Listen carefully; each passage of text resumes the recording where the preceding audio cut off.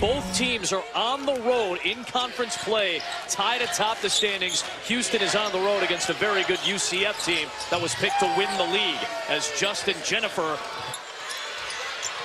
Brooks the offensive rebound.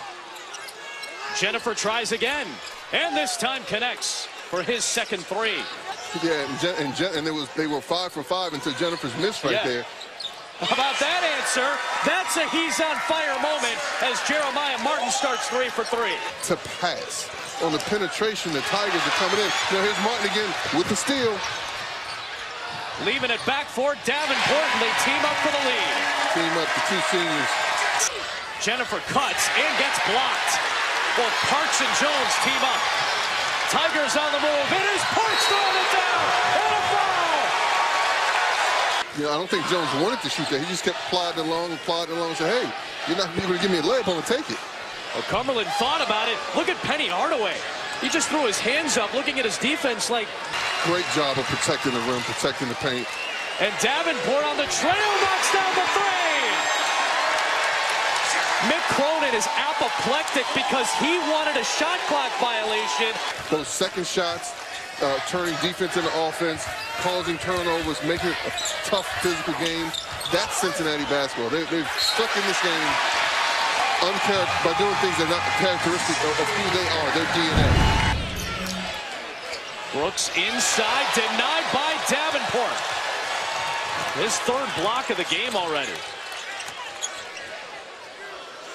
Great play. And now we'll take a three and knock it down.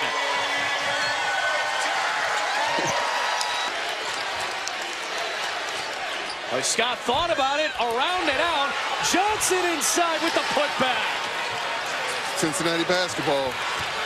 Mick knows what he's doing, and he understands. You know, let's not get ahead of ourselves right there. Now his team needs to understand where Mr. Martin is. Yeah.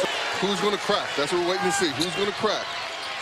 Jennifer for the lead. Got them all. Bearcats have been here before, ladies and gentlemen. Cumberland fires it up. Williams with the offensive rebound. And a 10-0 Cincinnati run. And a timeout.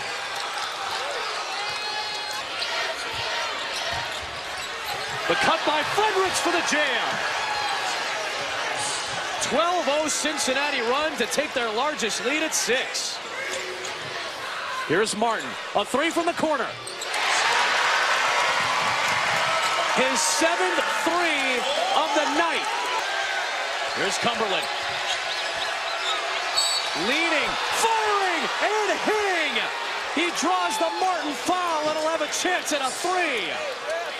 Yep. They switched that, so now Lomax is on Cumberland.